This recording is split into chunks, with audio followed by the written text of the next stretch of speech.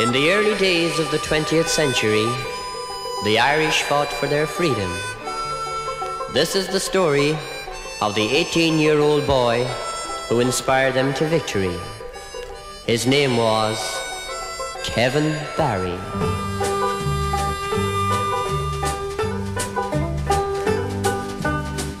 Have you heard how Kevin Barry fought the British hand to hand?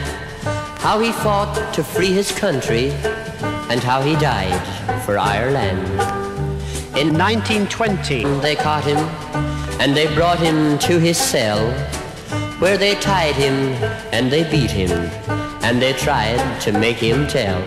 Tell the names of your companions and we will set you free. Tell the names of your companions and you'll have your liberty. Although they tortured Kevin in that dirty dungeon cell, Kevin Barry was no traitor.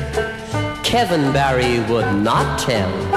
'Twas in Dublin, we remember, on that cold November day, how he faced the British hangman and he heard the hangman say, tell the names of your companions and we will set you free.